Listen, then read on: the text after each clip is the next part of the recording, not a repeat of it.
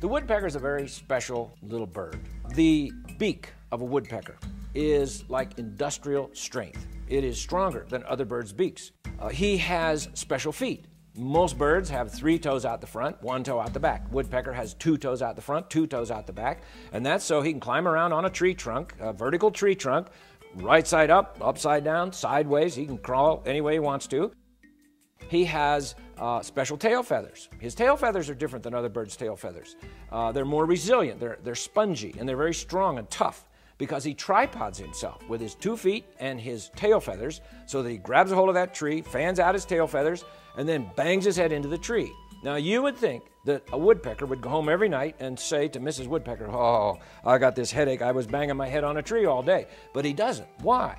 Well, because God made him with special equipment. For instance, between his beak and his skull, there's a piece of cartilage. It acts as a shock absorber.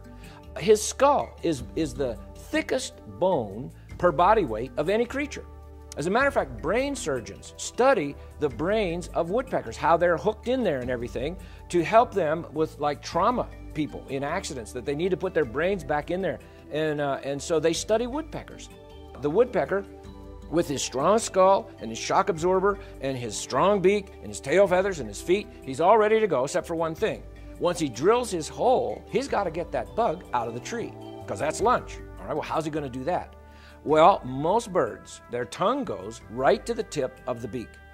A woodpecker's tongue goes as much as 10 inches out of his beak. Now, why? Well, because he's going to drill the hole, find the bug tunnel down in the tree, stick his tongue down in the tunnel, and drag the bug out. Now, you would have to say, could I stick my tongue down a hole in a tree and drag a bug out? Of course not. Well, how does the woodpecker do that? Well, God made the woodpecker with little barbs on the tip of his tongue. And he will literally stab that bug larva down in there because it doesn't want to come out. But in case that's not enough, he has a little glue factory in his tongue that manufactures exactly, precisely the right glue to stick to the bug, but it doesn't stick to his beak. And so he pulls that bug into his mouth. Now we have a problem, if evolution is true. Let's say over hundreds of thousands of years, this woodpecker got all this equipment, and then he glues his tongue to a bug and he swallows the bug. What just happened to his tongue? He just swallowed his tongue. You know, he dies, he just strangled himself, okay? But he doesn't. Why? Well, because as he brings the bug into his mouth, he has another little factory that manufactures the solvent to dissolve the glue. So he dissolves the glue, loosens up the bug, swallows the bug. God made him that way. Woodpeckers, when they peck, they open their eyes between each peck, and they aim their beak, they focus, they aim their beak, they close their eyes, and then they hit the tree. So you hear a woodpecker out there, he's going, drr, drr. Every time you hear that, drr, in between each peck, he opens his eyes, focuses, aims his beak, hits the tree. Why? Well, they used to think it was just to keep the wood chips out. But now the scientists have measured the force of the impact of the woodpecker's head against the tree, and the force is so great that if he did not close his eyes, he would pop his eyeballs out. So I would say, have you ever seen a blind woodpecker?